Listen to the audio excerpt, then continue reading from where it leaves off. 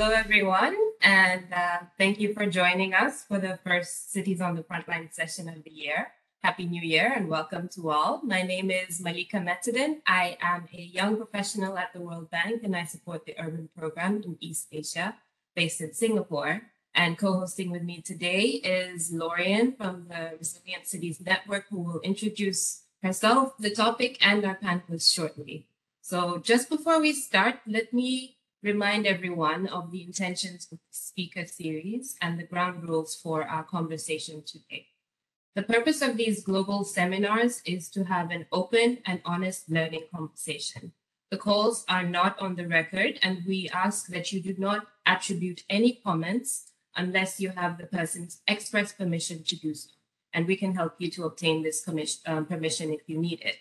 We have about 200 registered participants for the call. So to facilitate the discussion, we ask that you write your questions with the help of the WebEx Q&A function, or you can put your questions in the chat.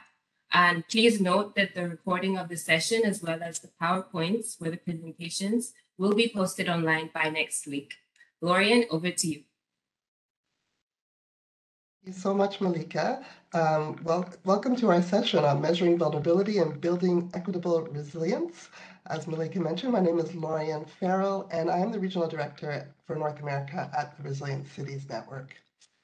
I've had the pleasure of working with both of our panelists on the Resilience for Communities program.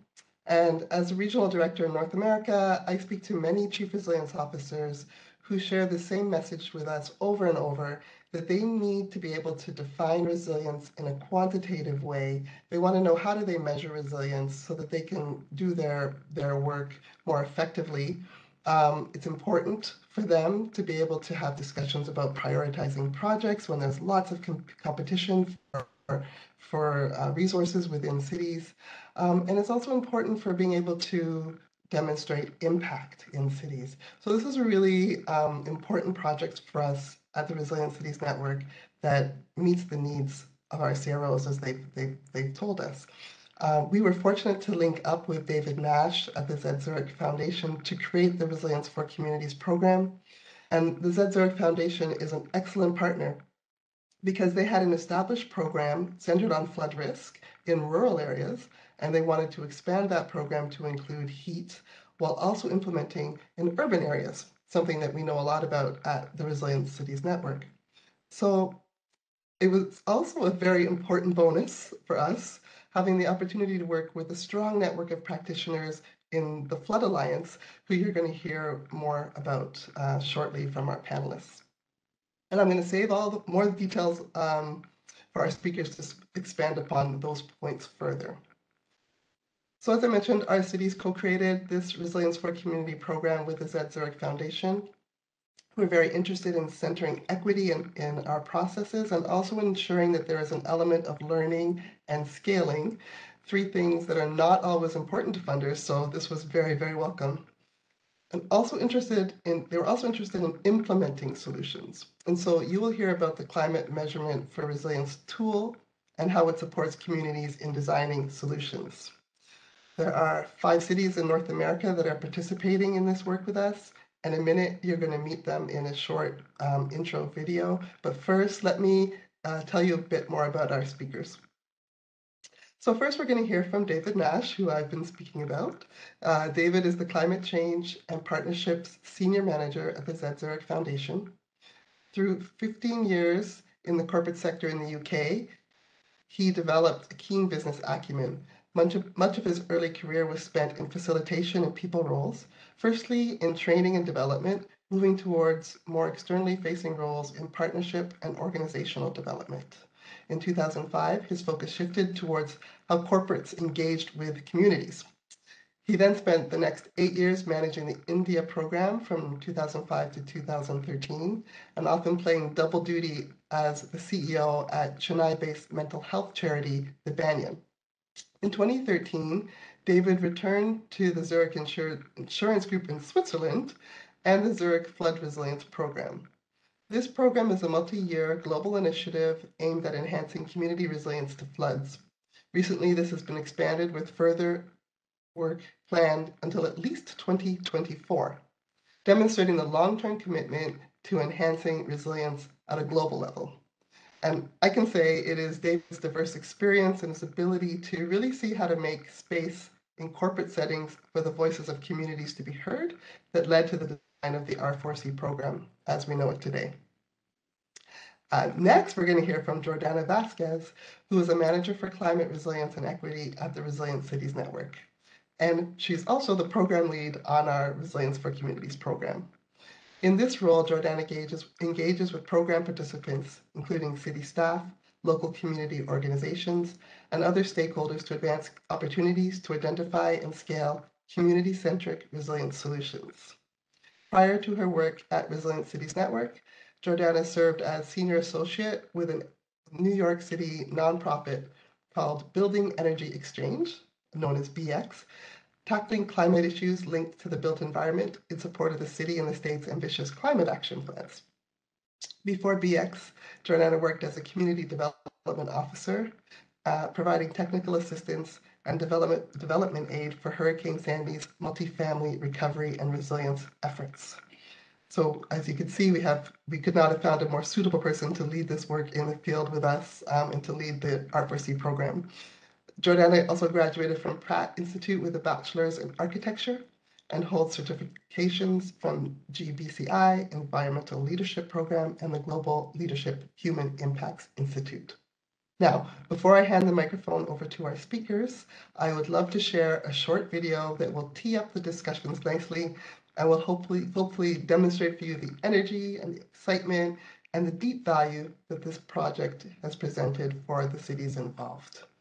So with that, I will ask Nelly if you wouldn't mind running the video.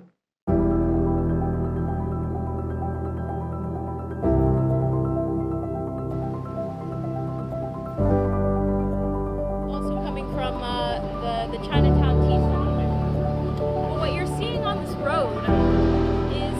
We didn't look at resilience from a climate perspective.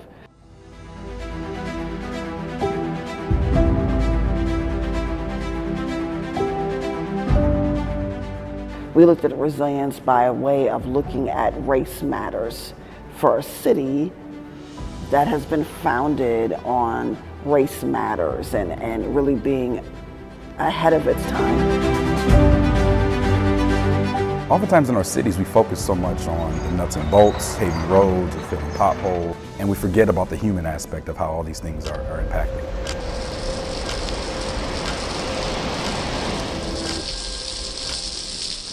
For us in New Orleans, it really is about the city surviving. We were almost wiped off the face of the map. A lot of these cities have implemented really incredible projects that also help to build resilience and responses to climate change. So Charleston has a lot to learn from some of the larger cities in this resilience program. They're more diverse, and diversity can also be a management issue as you go forward and trying to engage with the community. Especially the resilience measurement tool, I think, is going to be really valuable because it really puts in the hands of the communities a certain sense of autonomy in the sense of how they want to craft their resilient future. It is the culmination of many discussions with our partners at the Z Zurich Foundation and Zurich North America, who came to us with an idea that they wanted to be able to build community resilience.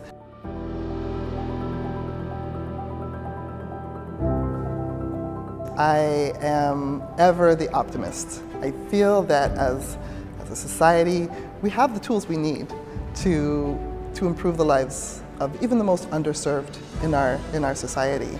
We can highlight new ways of doing the work, highlight new ways of improving community resilience, and show that you can work together across barriers, across agencies, across disciplines, and that it's necessary to do so if we're actually ever going to achieve this ultimate goal.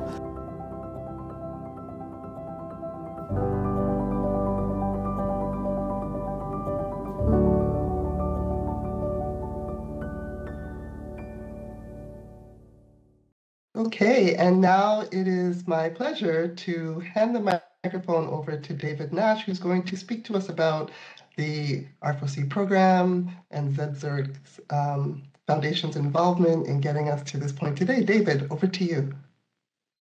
Thank you very much, Laurian, and good morning, good afternoon, good evening to all the participants that have dialed into this call. I'm just going to share my screen with you, and I'll run through a few slides to illustrate what I'm going to be talking about behind it, just to set the scene a little bit about where we're at. So bear with me 1 second, and hopefully you can all see my screen fine at this particular point. Okay, so. As Laurian said, we about 18 months ago, I suppose now, started having this conversation with the Resilient Cities Network in the US around how we could work more effectively in cities using some of the experience that we'd had from our work that we've been doing with the Flood Resilience Alliance over the previous kind of 8 or so years. And what I'd like to do is just kind of bring you through a process of what it is we actually try and do on the ground, starting with a little bit of history about where we kind of come from.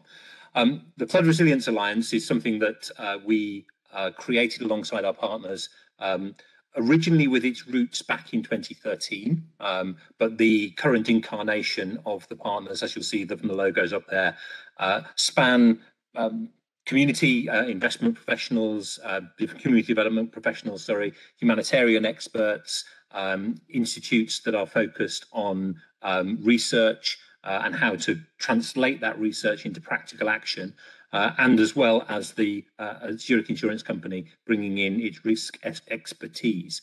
Now, this combination of multi-sectoral partners across very diverse different kind of sectors does give us a huge opportunity of learning, of bringing together multiple perspectives to look at the challenges that we face. And the one big challenge we faced when we first launched our flood program was the challenge that my boss first gave me on my first day working. They said, you're going to come in and work with this flood resilience program. Our aim is to build resilience for communities. How are we going to know we've done that? Which is a very interesting challenge, bearing in mind that at the time the UNDP had just done an analysis of what was going on the ground and discovered that for every resilience professional there was at least one resilience definition and often more, and that there was very little by way of practical, measurable systems. There are plenty of frameworks, plenty of people saying that, these are the kind of things that make up resilience, but there was nothing practical on the ground that you could point to say, if you do this, you can measure this and be able to see that resilience was improving. In fact, I remember reading an article at the time which basically said, forget it, you can't measure resilience. It's too conceptual as a topic. So you're wasting your time thinking about it. Anyway, we decided that we weren't going to waste our time, that we did need to think about it, and we did need to think about what resilience actually was so that we could put in place some idea of how we could tell whether a community had improved its resilience. Often the challenge with resilience is that it's a latent feature of a community. You don't know you've got it until you're suddenly hit by some kind of disaster of some description, and you come through it the other side well. If you do, then the resilience was there. Until you see the disaster, you very often don't know that resilience is going to be in place. So how do you tell whether you've got resilience in the absence of an event? That was the challenge that we set out to try and address. And we used all of the expertise that was set within the Flood Resilience Alliance. We looked at it from a risk management perspective by bringing in Zurich's expertise. We analysed the current situation on the ground using our research partners, and we brought a touch of practicality from those working directly with communities to understand how it was that a measurement system needed to work if it was going to work within communities. So what process did we end up going with? Well, the first thing to talk about is what resilience is in the first place. Our starting point was trying to get an understanding, a definition of what we meant by resilience. Now, as I say, there's hundreds of these definitions out there. Lots of them have got features in common with each other. They're not completely separate and completely different from each other. And there's a lot of kind of concepts that are pulled together into people's definitions of resilience. Our research partners took a look at all of them, pulled together every statement they could find about resilience, and tried to bring out from that the commonalities, the common features. And what they ended up with was the definition you see in front of you.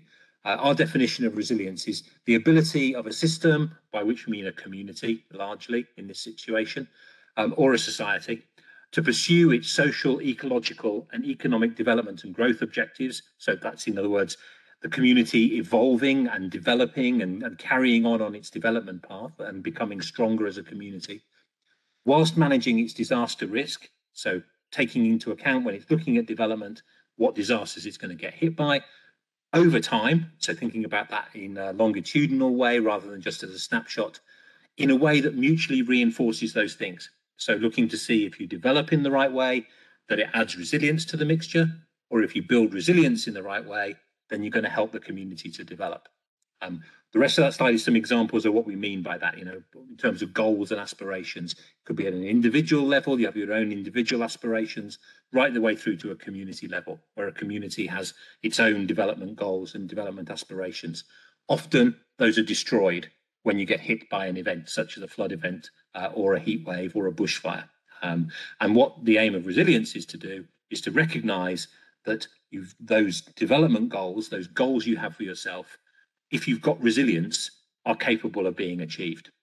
So that's where we started. We started with this idea of what resilience was. And as you can probably tell, this is still a fluffy concept. The idea of somehow or other measuring this ability within a system, when it's a latent ability, it hides before it's needed, is an impossible task. I can understand the statement where I was reading, you can't measure resilience, because when you look at that statement, you can't. That's impossible to measure. So what we then did is say, okay, so if that's impossible to measure, how can we tell what makes up a resilient community or resilient system? Which leads us to think about the characteristics of a resilient system. There's lots of characteristic models out there. And the one that we kind of chose to use was this one, largely because I think it's fairly straightforward as giving a series of characteristics. It's very similar to the characteristics that come out from the City Resilience Index that Arup has developed as well. There are lots of similarities between these things. But if a community is resilient, it will have these characteristics. It'll be well built, so it'll be robust. It'll have alternatives to the way in which it does things, so the backup systems that provide it with redundancies in the system. It'll be able to adapt as it goes, so using things in different ways depending on the circumstances. And it'll be able to respond quickly. All of those 4 R's of resilience actually came from an earthquake engineering model, looking at a built system. But if you strip the idea of a building out of it and start thinking of these in community terms, the thing works just as well at a community setting. You can't measure those things either, by the way. The characteristics, again, are things that manifest when you get hit by a problem. So we had to go another step further, which is to say, what provides this kind of characteristic to a community? And that's where we ended up talking about sources of resilience and distinguishing between where resilience comes from, i.e. the source of resilience, and what resilience manifests as, the outcome of resilience. And our aim over the last 10 years has been to take this thinking around where resilience comes from, these sources, and to validate that they are a good proxy measure for outcomes. And we've been doing a lot of work behind the scenes with our flood program and the communities we've worked with in the flood program to try to understand that connection between the two. And our evidence is pointing to the fact that you can measure these sources of resilience as good proxies for outcomes of resilience. And you can see the sources. The sources are there within the community. It's what the community knows, it's what the community has, it's how they use those things. We pulled those together into another model. And this other model is the 5 capitals of the Sustainable Livelihoods Framework.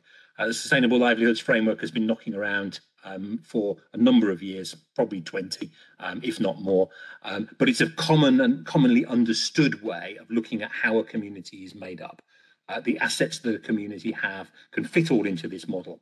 And so what we've done is created what we call the 5C 4R model of resilience, which basically allows us to link sources of resilience with outcomes of resilience. Now that's all very good, and we used that for 7 or 8 years in the kind of form it was in, but started to be asked questions about whether or not looking at it just through the lens of flood was good enough. So we did some more research, kind of understood what the model was telling us, and basically you can replace the hazard by any other hazard in the model and it still would work. So if it's a heat wave risk or if it's a fire risk, you might need to ask the question slightly differently, but you nevertheless can still measure it in the same kind of way. And that led us to build a second model where we started to get a little bit more nuanced about what we meant by multiple hazards. And the multiple hazards basically took these sources and started to look at them differently. Some will be needed no matter what the hazard. Some will behave differently if it's a different hazard, but are fundamentally the same kind of thing. An early warning system, for example, is a good example of that. An early warning system for flood is not the same as one for heat, but it's still an early warning system. Or it could be something that is only relevant to a particular hazard. And by understanding that sources could be split in this kind of way, we're able to create a toolkit that enables us to analyze these things at a community level directly and lead us to be able to put a measure on it. And putting a measure on that at the start of a program, in the middle of a program, at the end of a program, can see a trend of data across a program and be able to measure whether there's an outcome. The huge benefit about this whole system, though, is not necessarily in just the measurement. That's what we set off to do. But the other things that it does is it forces a conversation about resilience with communities, because it's all participatory and at a community level. So it engages communities right from the outset in understanding their resilience. That in itself builds capacity. It also helps us to think about the interactions between different kinds of sources. So rather than just an intervention where you don't know the unintended consequences, you can make interventions with a view to having specific intentional additional benefits coming from the interventions you make, because you can make better decisions about your interventions. The program itself in the flood program has worked tremendously well, and now working with the Resilient Cities network in the US and with others as we spread that across the world. We're hoping that this multi-hazard framework provides us with the next step into solving this conundrum. How do you work with resilience? I'll stop there, Laurian. Thank you. Wonderful. Thank you so much, David. And you just spoke about the tool and how it can be used as an entry point into speaking with communities in a very structured and thoughtful way. And now I'm going to turn the mic over to Jordana Vasquez, who is going to speak a little bit about how that's been happening in the field through our R4C program. And Jordana, I will hand the floor to you, and you can cue up your video whenever you're ready. Thank you, Laurian. Good morning, everyone. Good afternoon and good evening. Bear with me while I'll share my screen, so give me 1 second. Hi, everyone. David spoke about the need to measure communities and the perception of resilience to measure the resilience in communities and why we do the work that we do globally, locally, and also how the tool works in action. For the next few minutes, I want to dive a little bit into the implementation phase where we are with the program, but also give you a bit of a preview and a window into how the work looks in practice and also it looks on the ground. With that said, you're now a bit familiar with the definition of resilience and urban resilience. For us at Resilient Cities, it is the capacity of individuals, communities, institutions, businesses, and systems within a city to survive, adapt, and also to thrive. And the reason I highlighted individuals and communities and meaningful engagement in this definition is because at the core of what we do and at the heart of the program, we are working with the most marginalized communities impacted by climate hazards, especially looking at the impacts of flooding and extreme heat. So not only do these communities bear the brunt of climate hazards, they're also suffering from great racial and social inequities.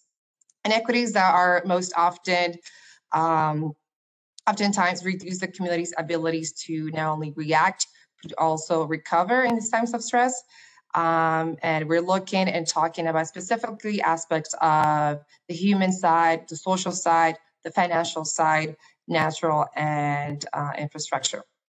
And so why do I mention all of this? It is because I want to set the tone a little bit into how the cities that we are working with came to be part of the program, why we decided to choose those action cities and champion cities, as you'll hear in a minute. And let's dive right into it. So for the selection of action cities, or in other words, our pilot cities, we were looking at cities that were interested in within the network in developing actions, developing projects that not only address the climate risk, but also we're interested in tackling the social and the racial inequities, as I mentioned before, as well as the underlying hazards of extreme heat and flooding. The cities that we selected were Houston and Boston, and per each of those cities, we were working with 2 communities. Another characteristics that we're looking were strong chief resilient officers present, as well as a presence of Zurich, North America. Now, as far as the champion cities, we're working with Charleston, Chicago, and New Orleans. These cities are cities that share very similar characteristics to the action cities, as far as similar challenges when it came to flooding and heat, opportunities as well, and gaps. Therefore, they are joining us on this journey to share best practices, resources, knowledge products, but most importantly, a fresh new perspective on how do we tackle a multi-layer problem, while also receiving some of that technical assistance and introduction to the tool of how to measure resilience. So let's take a quick look at how this is looking on the ground now and where we are with the program. So as you can see, you're looking at the 4 different phases of R4C. You're looking first at the city engagement. This is where we're looking to get the buy-in from the cities, socialize the cities with the tool, and also introduce it to just local government, city council, and so on. The next phase is city diagnostics. And this is the reason I'm excited about this one is because a lot of the work that we've been doing for the last 6 months to a year has really been about this phase here, city diagnostics. This is where we go into the communities, gather the data, collect the data, and conduct the community engagement activities for Houston and the planning for the city of Boston. The third phase that you're looking at is project.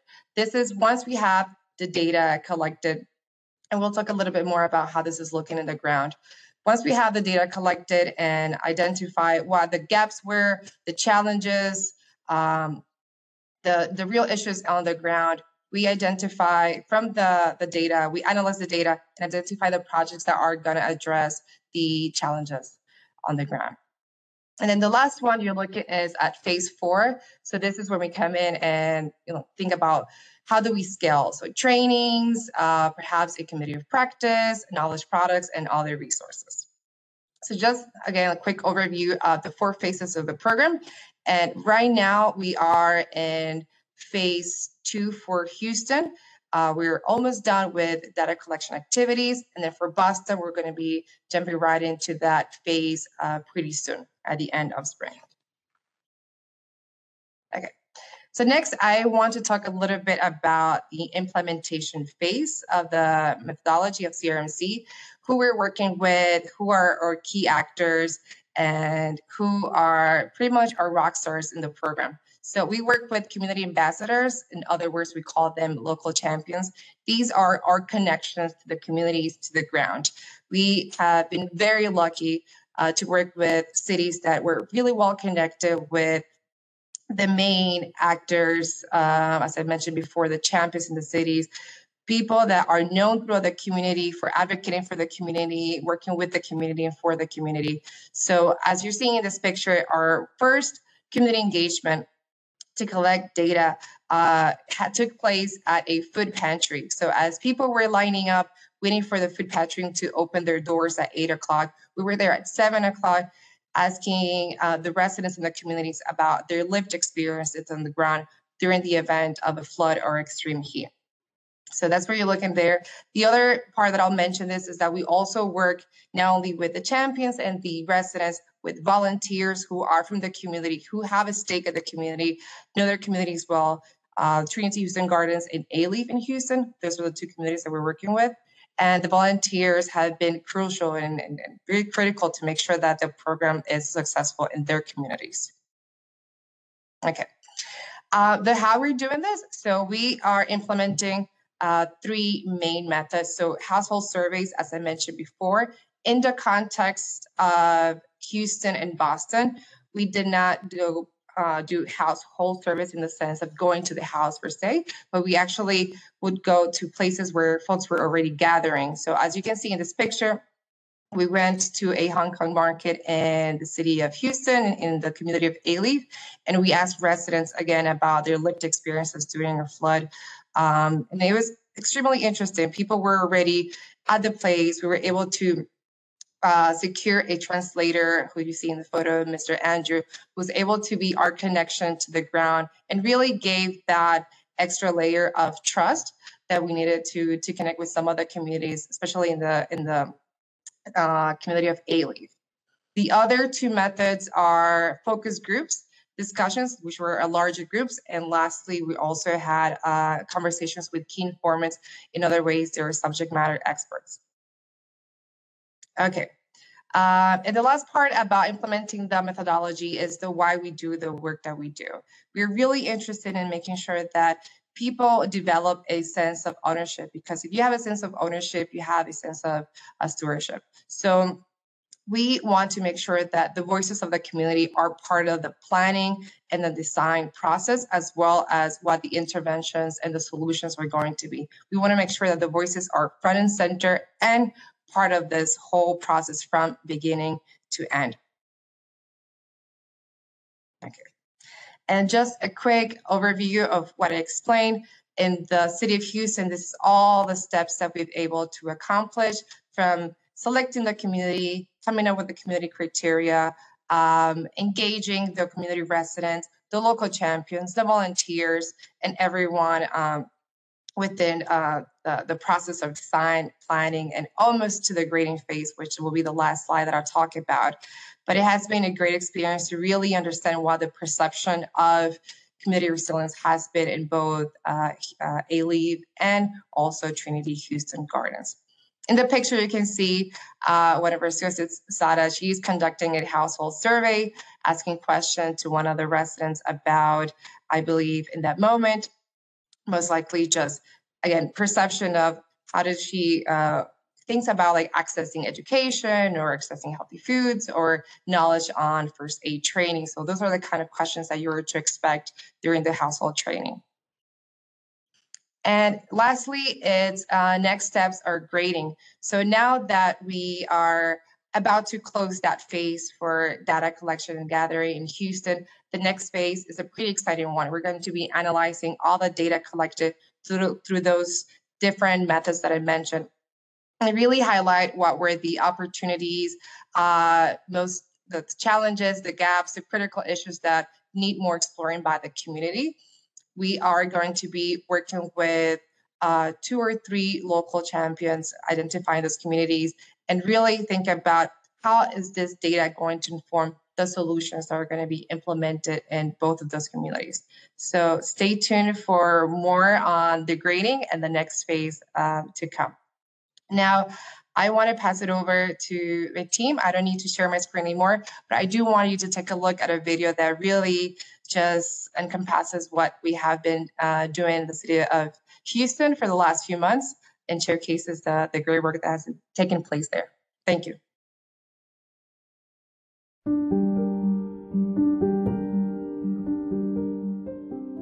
We are in Houston for our second community engagement. The community engagement that we are here doing in Houston starts with collecting data about how people perceive their resilience to flooding and heat. And we have these little blue tablets that we're carrying around with a series of questions that are designed to get at the different factors, components of people's lives that make them resilient.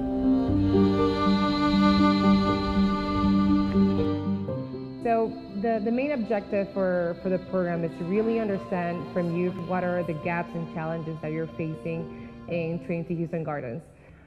I believe our community can have the same thing that every other community can have. We feel like we've been left out here. People in the neighborhood are very, very resilient, but are we getting the community people involved? It's been 5 years with Harvey. I was debating either the bank taking away my home or rebuilding it. So with 5 children and my husband only working, you know, it comes days when you don't sleep. We're collecting this information and asking you these questions because we want you to be able to inform the interventions or the solutions that are going to be implemented in Trinity Houston Gardens.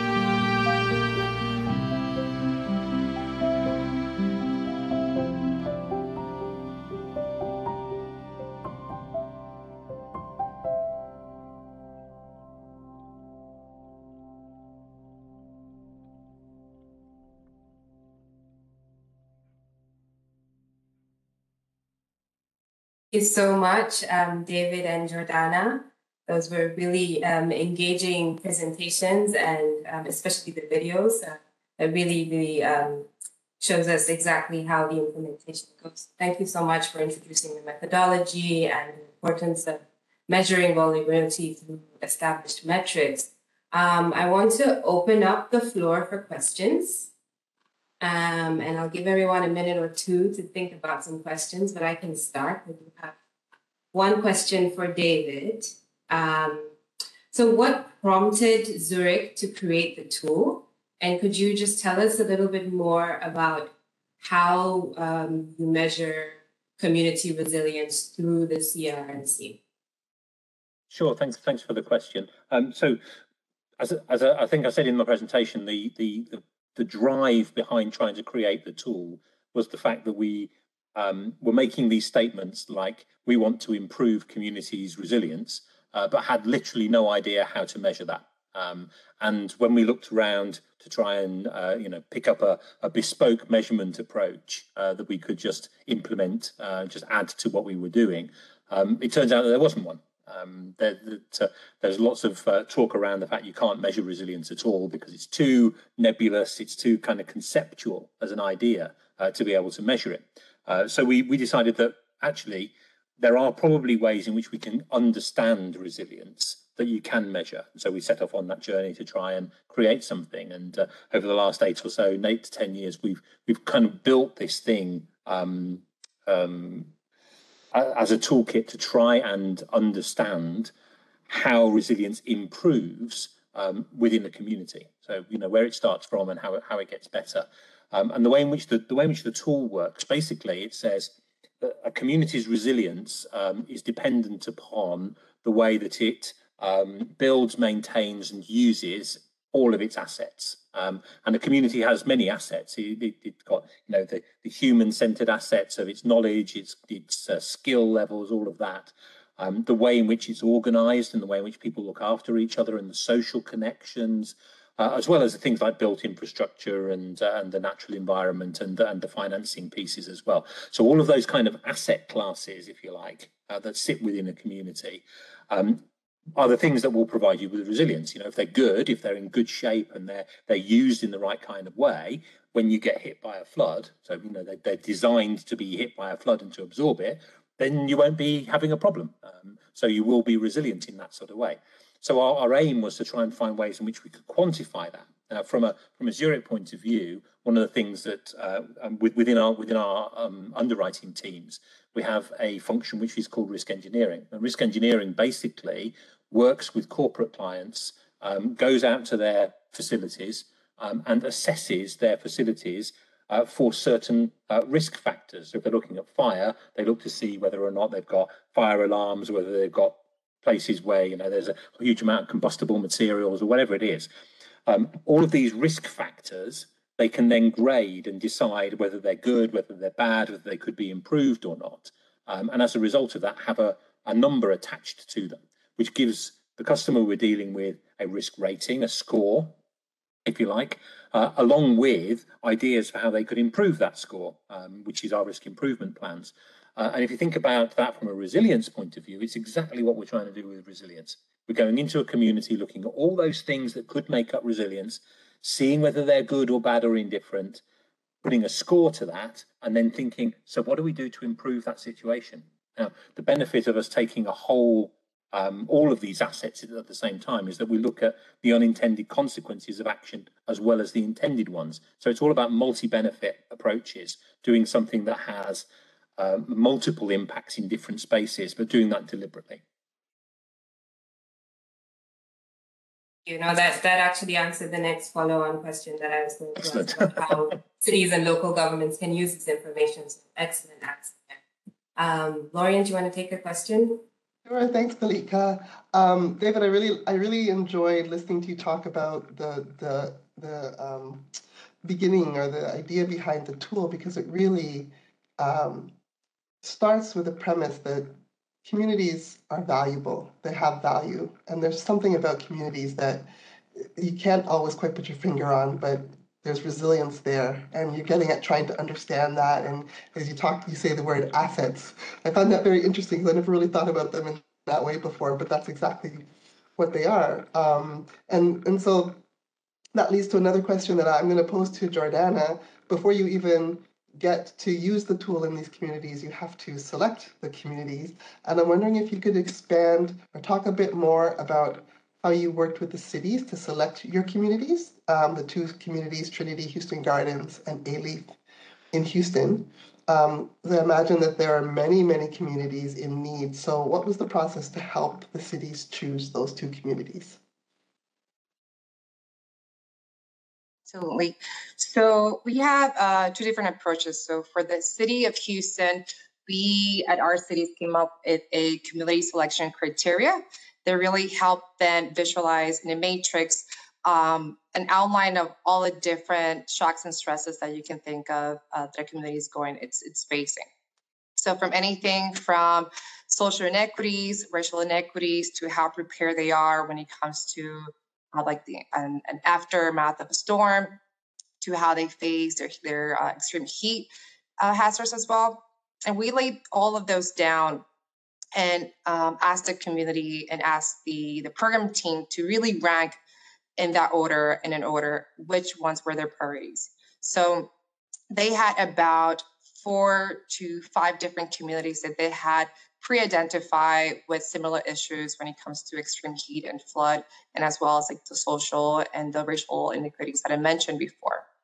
And it really came to 2 different aspects that were at the top of the list. One of them was how much work has taken place in a community, meaning can this community really benefit for an extra layer of resources and technical assistance to measure resilience? Or is this community has already been identified previously? Are we able to gather data that has been already either collected or found within the city and from the community? So at the end of the day, we decided to move forward with A-Leaf and Trinity Houston Gardens because they not only had part of the data, but also we had a really strong connection to the community in both areas. We also had a really strong connection to the local champions that are really the enablers for us to come in and ask the questions that we do. So local champions, the hazards that I mentioned, extreme heat and flooding, racial, social, and I'm thinking one last one. Yeah, just a genuine interest in really investing in these communities that have been asking for it. Great, thank you, Jordana. Over to you, Malika.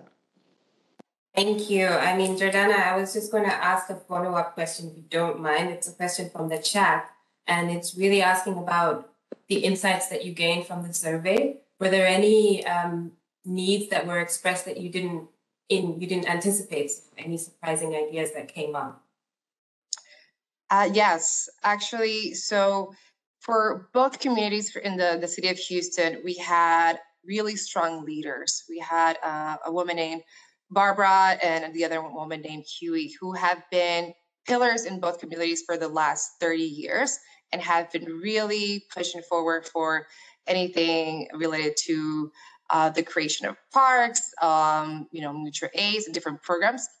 And what I discover and the rest of my team throughout the different community activity engagement is that there is a clear need of the passing of the torch to a new generation. So both of the residents spoke highly of the team that they work with, but they've been doing this for 30 years. They're ready to have some fresh blood in the group and just a new, fresh perspective of the younger generations to take part in the advocacy, the community engagement, and also just making sure that if they are no longer to be in the position that they are as local champions, there is a whole series of younger leaders who are trained to do the work that they're doing, carrying on the work that they're doing. So that was a big, big need for both of them.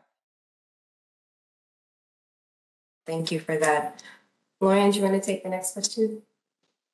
Sure. I see some chats happening, and I'm wondering if we could. It's a very interesting question. So I'm wondering if we could bring it out into the conversation, David, about how do you measure or know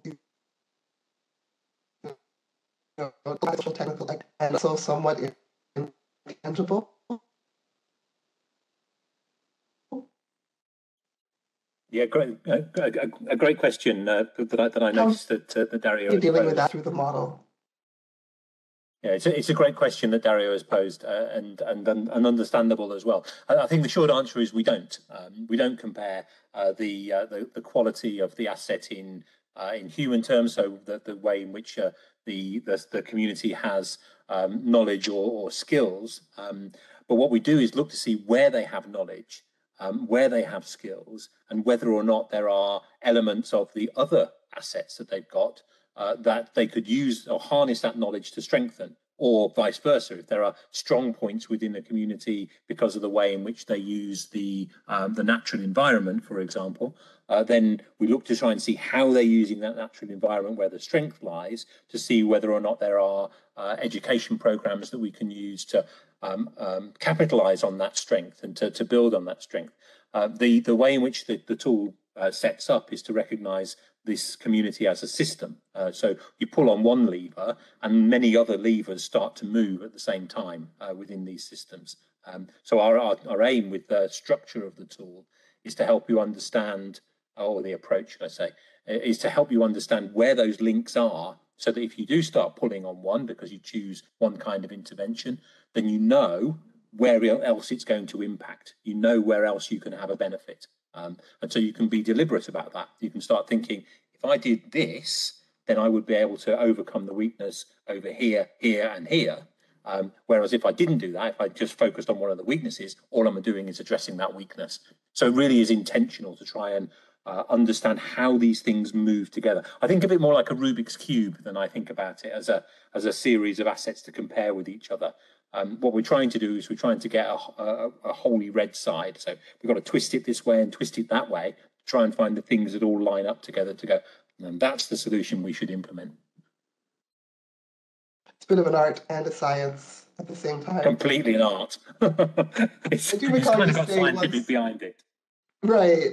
I recall you saying once that some of the solutions are in the intersections, you know, those small, tiny crevices between the connections, and you have to go looking deep in there and really try to analyze the data. Malik, if you'll indulge me while I have David off mute, I want to just pose one other quick question, which I think perhaps is the answer will come from your work with the Flood Alliance in rural areas, because we haven't dove into this in North America yet. But the question is, do you have projects in slums or informal settlements where you can share some learnings from? But I think the short answer is not a huge amount of experience, because largely where the flood program has been operating, it's been operating in countries like Philippines and Nepal and Indonesia and Vietnam and so on.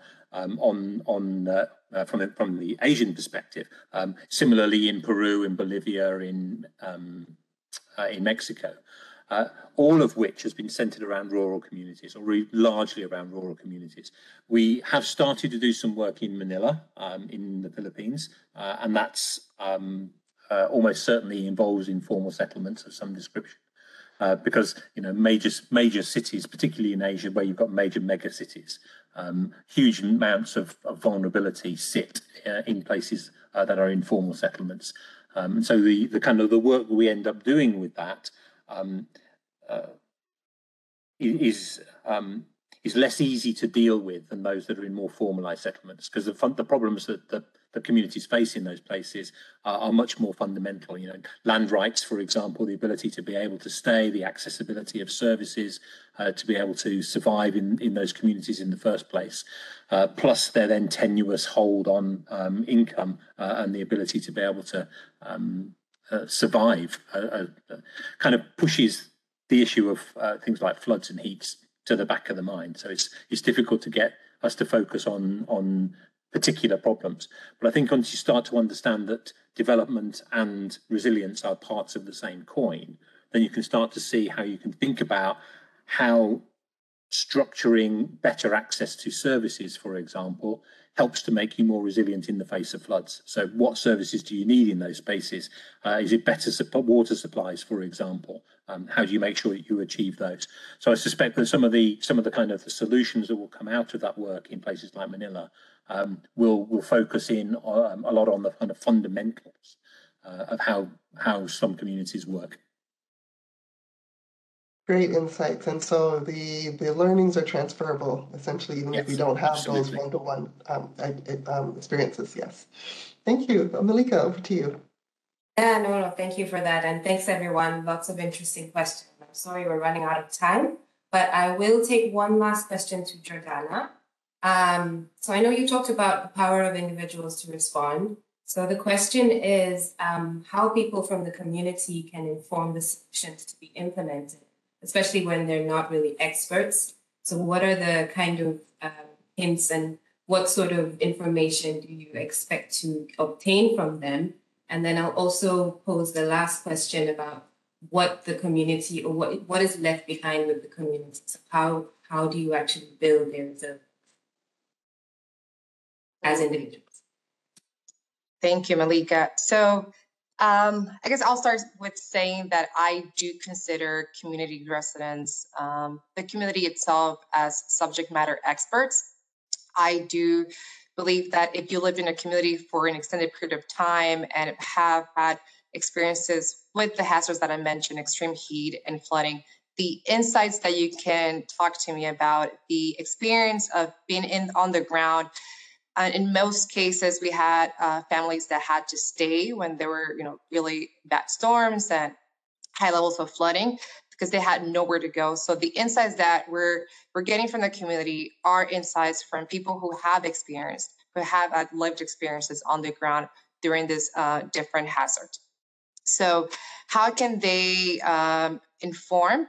So not only, again, as I mentioned before, do they have that experience on the ground, they know what works best for them. So the community, at the end of the day, they know best. They know their community, they know their needs, they know their gaps. They know that if there is a heavy flood, the access to education is limited. They know that if there is extreme heat, some cases, some of the workers, as I mentioned before, marginalized communities are not able to perform their job duties. So these are all very valuable data. In other words, valuable information that we're able to gather from the community on the ground.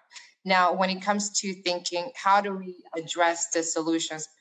A lot of them already have ideas. A lot of them, of the community residents, already know what works best for them. They know that they need a new, let's say, they know that they need more access to healthier foods. They know that they need more access to better resources. They know that there are gaps when it comes to training for first aid. So these are valuable insights that are really going to help us understand what it is that the community is prioritizing, what is it the community needs, but most importantly, what is it the community wants. So again, they are my experts under my eyes because they've lived it, they know exactly what they need. Trust me, they do. Perfect. And while I still have you with the mic unmuted, one last question about how these outcomes are integrated into local government actions and mitigation plans. So really forward-looking. I know you talked about the phasing, but it'd be good to understand how we take this forward. So how is integrating the local government? So the government of Houston early on had a list of pre-identified projects that the community had voiced in the past of like needs that they had that were not able to either reprioritize. They were not able to prioritize for either a lack of funding or lack of resources. So the data that we're collecting is really going to help the program teams to do that, to not only prioritize, to inform the practices, also to have a defensible argument and back up why are we doing some of the projects that we're doing. So again, the process is making sure that the data informs the interventions. The local government, in this case, the city of Houston, has had some idea and some experience on their ground identifying those challenges before. So they have some sort of ideas of what we can do. But we, for sure, would not move forward with any sort of intervention or solution that is not either backed up by the data that we were able to collect and also doesn't have the buy-in of the community. Because if it doesn't have the buy-in of the community, people don't feel ownership, they don't feel stewardship, and therefore it would not be sustainable. Very much. That was a really great answer. And thank you to both of you for answering these questions so well. I will hand over to Laurian now to wrap up. Well, that hour went by very fast. Thank you so much for your really engaging presentations and for sharing your work with us. I hope that we can bring you back in a future date to talk more about the next phase of the project, where you have co-designed solutions with the communities and really put some work in place to help build community resilience. That will be exciting to hear more about in the future. So thank you again to David Nash and Jordana Vasquez. I want to thank our session organizers as well, Ada Rusto and Malcolm Robinson Campbell. And thank Malika, my lovely co-host. It's been a pleasure to work with you this morning. The next Cities on the Frontline session will be scheduled on in the later part of February. So stay tuned to our website for session topics and timing for that one. I do apologize to those of you who posted questions in the chat and we ran out of time and we didn't get to them, but we do appreciate your engagement and your thoughtful questions. Feel free to reach out to the speakers after today's session if you want to discuss the program more. Thank you all for joining us today. This concludes our Cities on the Frontline session. Take good care and enjoy the rest of your mornings, afternoons, and evenings. Goodbye.